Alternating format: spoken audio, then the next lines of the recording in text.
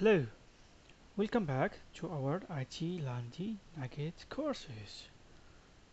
For today, we will cover a new topic, and it is around creating or understanding the Splunk REST API concepts. So again, this is a high level to teach you and help you to understand the concept behind the REST API and how that works, how we can create the templates utilizing either JSON or XML or other methods. So this is part one. Let's we move on and we'll see what we can cover. Now, what is the Splunk REST API or the concept behind it? The Splunk REST API gives you access to the same information and functionality available to core system software and Splunk Web, which also uses the API. Now, the API function fall into one of the following categories, which have different interface behavior. So we have two categories, either run searches or manage objects and configuration.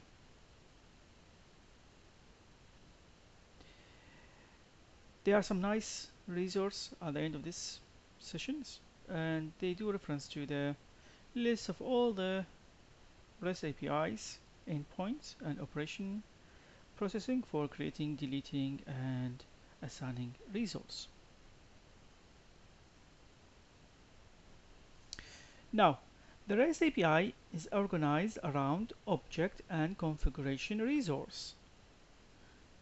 A resource is a single named object stored by Splunk D, such as a job, a TCP row, input, or saved search. This is a bit similar to Python. Okay. Resources are grouped into collection. Each collection has some combination of resource and other collection.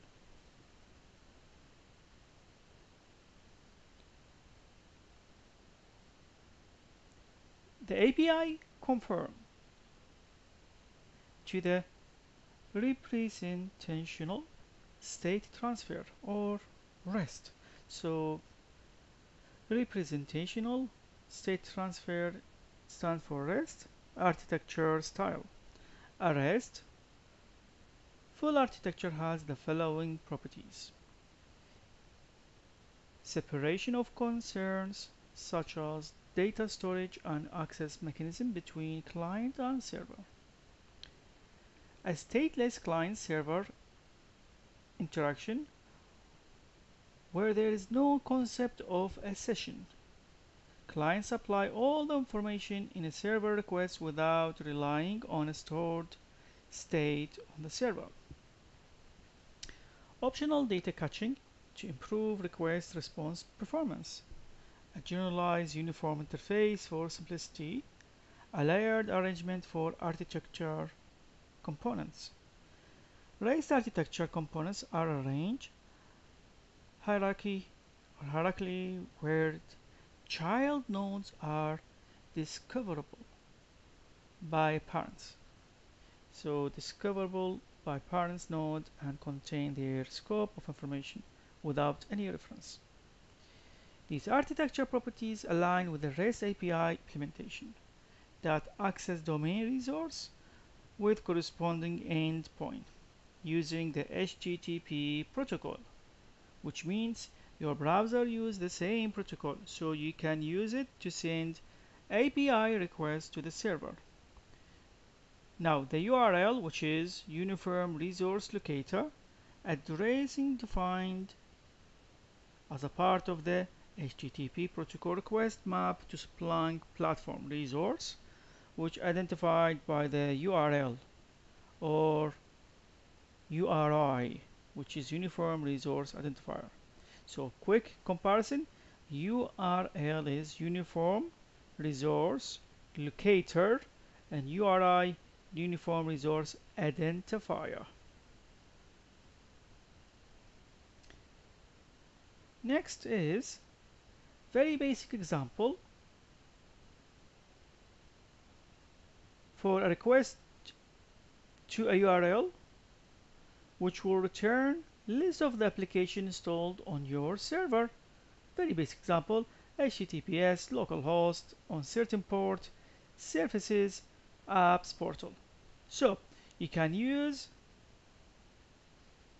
the CURL and the REST client browser plugin to exercise the API.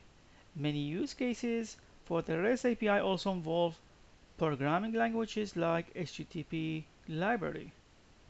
This access method provided by the Splunk REST API are limited to the following operation. Delete, that will be deleting a resource. Get, that will be getting current state data associated with the resource or child. And you got a post which create an update data including enabling and disabling resource functionality. Now, client server data transfer format support number of encoding schemes. This including XML and JSON Java encoding. You can try the CURL call sequence to like a post, get, and delete message. And hopefully that should basically demonstrate the typical API usage. And there are some different basically semantic and supported fewer operation depend on their intent.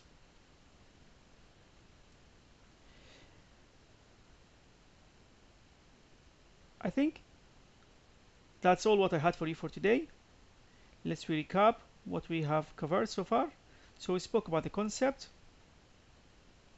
of Splunk, what it's for, how the API works, and how it's dealing with the core engine of the Splunk, like web extension or other web services or integration tool. And then we mentioned few of the concepts and we mentioned examples around Splunk API, REST API.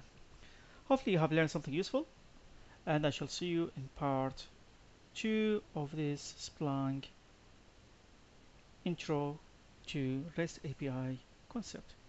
Thank you for watching. Goodbye.